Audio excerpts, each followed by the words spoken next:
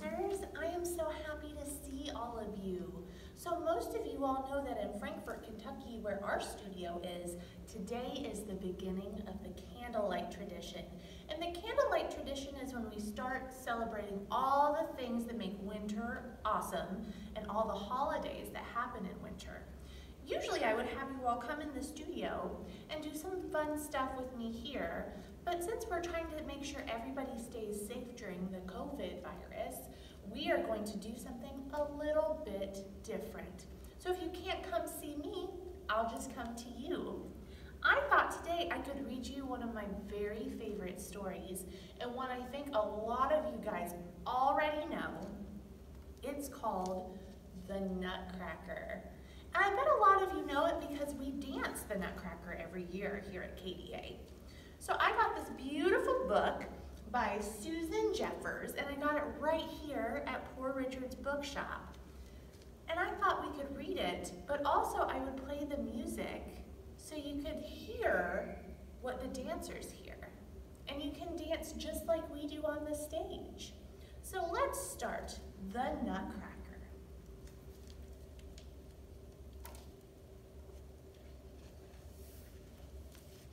It was Christmas Eve at the Stahlbaum's house. Marie and her little brother Fritz were listening at the ballroom door, waiting for the party to begin.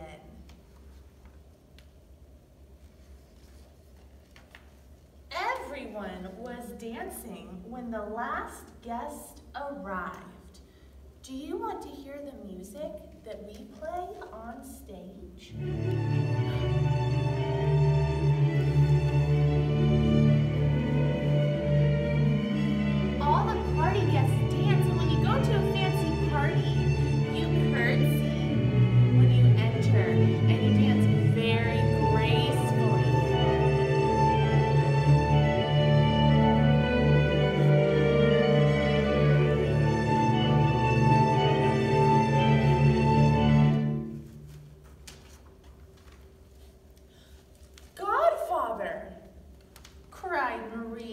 Rushing back to greet him. Herr Drosselmeyer was not only Marie's godfather, but he was also a famous toy maker. He could make toys that moved and clocks that called the hours as sweetly as a nightingale.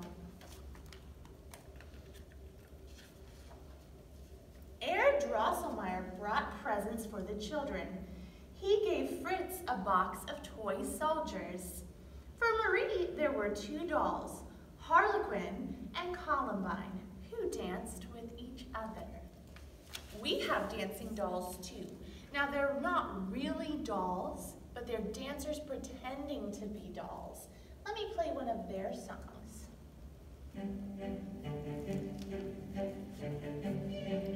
If you were dancing like a doll, you would move your body sharp. These dolls would be made of springs and metal, so you'd move more like a robot than anything.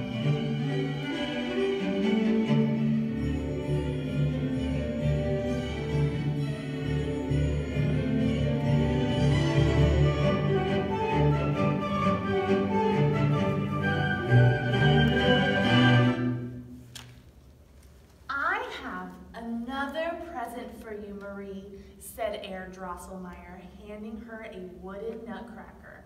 I want you to take good care of him. Not fair, shouted Fritz. She has 3 presents. He grabbed the nutcracker from Marie and tossed him in the air. The nutcracker crashed to the floor and broke his head.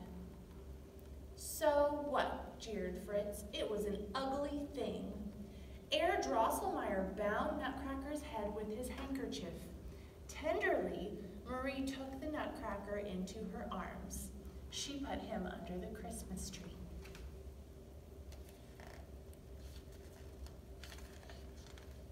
Outside in the street, the carriages waited. After a flurry of goodbyes, Fritz and Marie were sent up to bed. But my poor Nutcracker is all alone, thought Marie, tiptoeing back downstairs, holding Nutcracker close She soon fell asleep. Herr Drosselmeyer slipped into the room and, raising his hand, cast a bit of magic.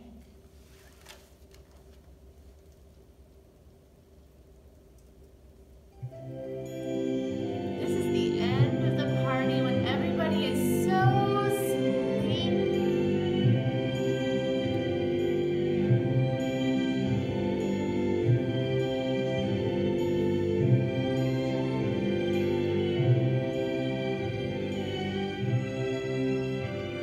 Bong, bong, bong.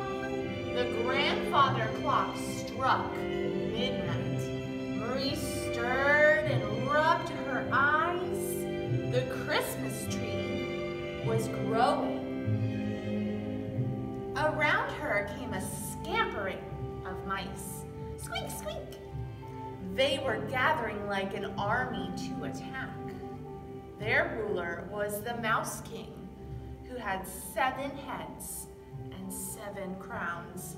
Marie held the Nutcracker and ran as fast as she could.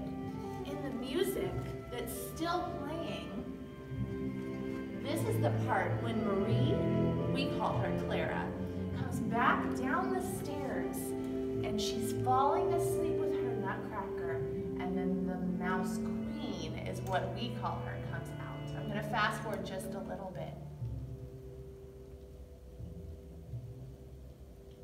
So for this music, you can be sneaky like the mice.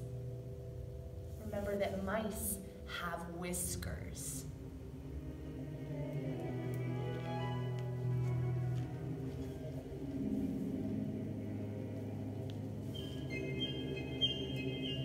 Mice have very fast feet, but they're very quiet.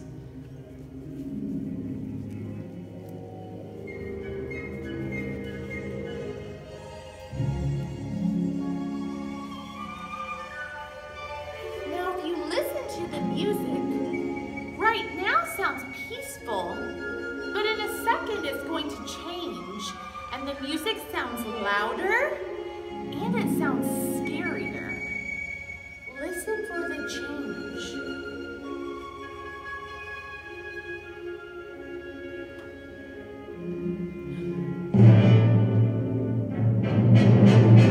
Do you hear how it changed?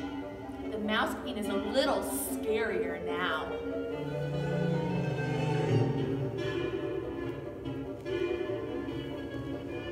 Now we're going to hear the chime. It's midnight. 2,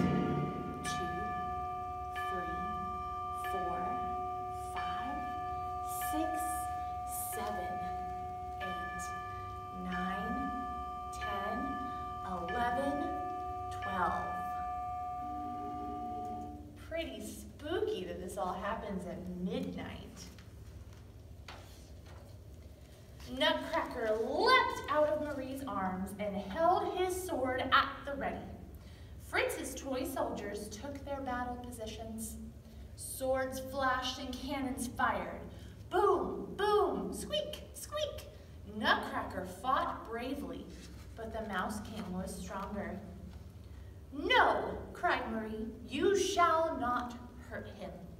She pulled off her slipper and threw it with all her might at the Mouse King. Now this music is the battle music, and it sounds like a battle. It sounds like people fighting. So do you hear the trumpets, just like army people use? And that sounds like a cannon, even though there's not a real cannon. All of this music is all the fighting music, so it sounds very serious, like soldiers. And there's lots of drums and trumpets. Let's see what happens next. With a hiss, the Mouse King sank to the floor. Gathering up their king, the mice dragged him away.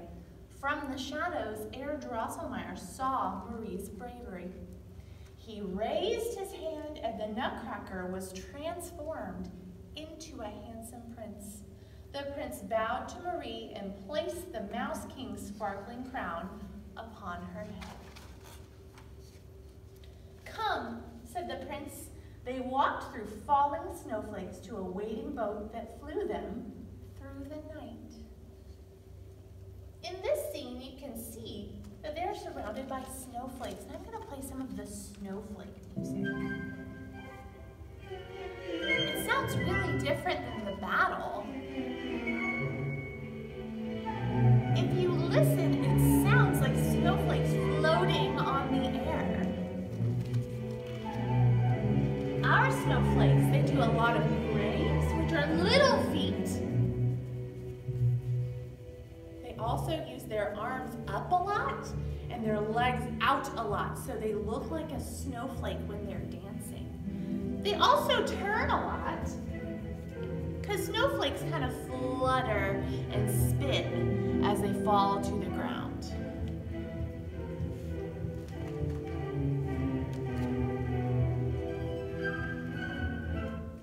"Welcome to my kingdom," said the prince. "But where are we?" asked Marie. "You are in the land of sweets," said the sugar plum fairy, coming through the gates of the kingdom. "Welcome home, dear prince. We will have a party to celebrate your return." The sugar plum fairy led the prince and Marie to the seat of honor. Coffee, chocolate, tea, marzipan, and Mother Ginger and her Polychanels danced for them. On this page, you can see all the different characters. I'm going to play a couple of their songs and tell you what sweet they're supposed to be. Let's see, let's start with this one.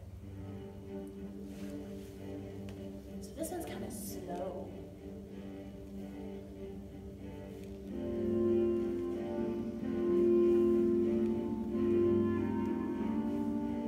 This one is supposed to be coffee. Coffee is kind of smooth, so the music sounds smooth.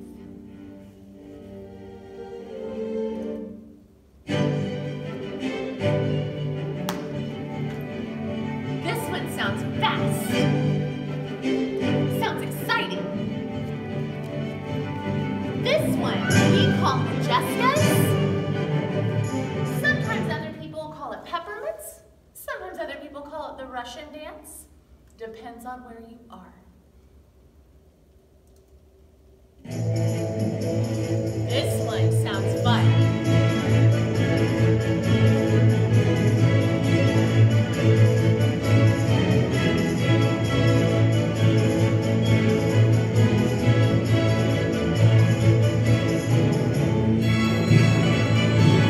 That song is an extra fun one. That one is Mother Ginger with her big skirt, with all her babies underneath it. Pink roses waltzed. At last, the sugar plum fairy danced. She seemed lighter than air. So the sugar plum fairy is the queen of the whole kingdom. A sugar plum is kind of an old-fashioned candy. Let's see if we can find her dance. I bet you've heard this song before. The sugar plum fairy is always on her tippy toes.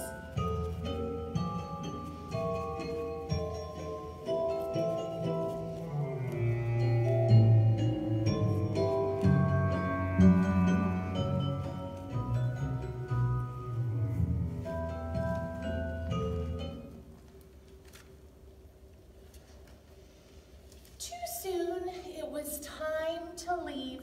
As they flew homeward, Marie asked the prince, "Will I ever see you again?" The prince replied, "One day your courage and kind heart will be rewarded. Do not forget me." "What are you doing under the tree, Marie?" said her mother the next morning. "Wake up," said Herr Drosselmeyer. Marie opened her eyes and hugged her Nutcracker. She whispered, "If only you were alive, I would not care if Fritz said you were ugly. I would love you anyway. Herr Drosselmeyer raised his hand, and the Nutcracker again became the prince of the fairyland. The prince said to Marie, "The Mouse King imprisoned me under an evil spell. Because you love me no matter what I look like, his spell is broken. I have been returned to my true form." Years passed, and the prince and Marie became engaged. After their wedding, they rode to the land of sweets in a coach trimmed in gold, drawn by 4 silver horses. To this day, there are those who say Marie is the queen of a wondrous fairyland that only those who believe can see. The end. Gosh, I so enjoyed reading that with you and sharing some of the music and dance moves that go along with it. I hope that I get to see you in person soon, but even if I don't, I know you've got great imaginations, and you've got awesome dance moves, and you're going to be dancing up a storm wherever you are.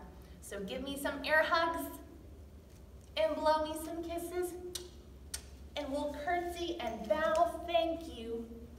Thank you for dancing with me. Thank you for dancing with me. I'll see you guys soon.